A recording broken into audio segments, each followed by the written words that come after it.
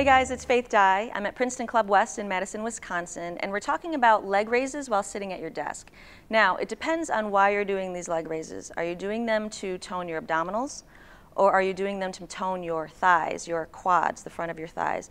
Two different things, two different exercises. So, I'll show you the first way when you're sitting at your desk, and if you're just lifting your knees and lifting your feet off of the floor, you're engaging your abdominals and your hip flexors for a little more of a core exercise. So you want to keep everything still while the legs move. Now, if you're doing something for your quads, just for a little bit of a toning effect, keep the leg off the floor and then extend the leg straight, bending the knee, extending the leg, and then bending it back in. You can do that about 10 to 15 times on each side. Combine both to get a quick little workout at your desk.